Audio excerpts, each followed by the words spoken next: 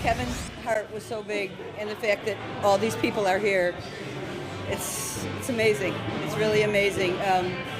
He would be, I don't know if he'd be embarrassed or thrilled. I'm not quite sure. A Chicago man known for his role in the movie School of Rock is being remembered tonight after a tragic accident. Kevin Clark was getting back into the music scene just before his death. Anthony Ponce is live with reaction tonight. Anthony. Yeah, Dawn and Corey, I spoke with his mother a short time ago who said that his most recent band had just performed their first gig last weekend and that Kevin was feeling super excited about their prospects for success before the tragic news came this morning that her son had been killed while riding his bike by a car. So young and so full of life, and for this to happen. Allison Clark, the mother of 32-year-old Kevin Clark, best known by the public as one of the stars of the hit movie School of Rock, where he played drummer Freddie Jones. But that's almost an afterthought to those who knew him best. Everybody knows him as Freddie Jones. You know, I feel like it's going to be this, oh, the star of, of School of Rock, Freddie Jones. But that's not him. You know, he was Kevin Clark. Kevin Clark, who had never acted before the movie, was cast for his talent on the drums, which he started playing as a toddler. 2 or 3? 2 or 3 years old. Pots and pans.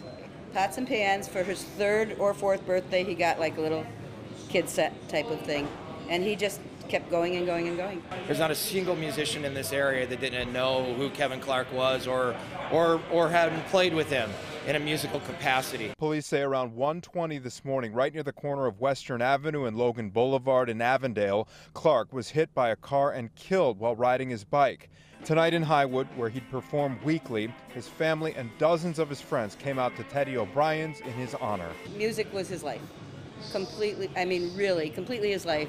Plus the Cubs and the Bears. His mom says he managed a Starbucks so that he could play music at night with his most recent band, Jess Bess and the Intentions. He was living his best life, as cliche as that was. He was super happy, he was doing everything that he wanted to be doing. Musically, he was fulfilled.